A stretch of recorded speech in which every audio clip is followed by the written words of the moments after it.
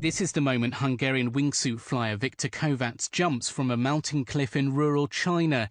The cliff is 100 meters high, but his suit is tailor-made to allow him to guide his way down.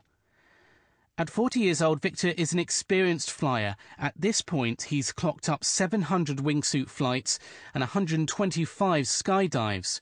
He knows there is a risk, but this is just another flight. And it turns out to be his last. His parachute fails to deploy, sending him crashing into the valley below. The colour of his suit faintly visible through the dense greenery. Around 200 firefighters and police officers searched for his body, which was eventually recovered. Early investigations suggest there may have been a technical problem during the trial.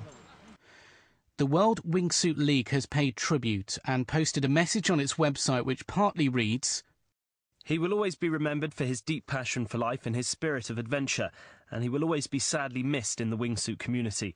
As a result of this tragedy, we will conduct a thorough review of the events that led to this accident and adopt any appropriate changes for the future of the World Wingsuit League."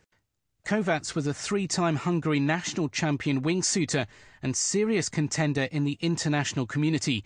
He was due to take part in the second World Wingsuit Championship, which officially starts tomorrow at Tianmen Mountain. Participants are required to jump from cliffs 700 metres high.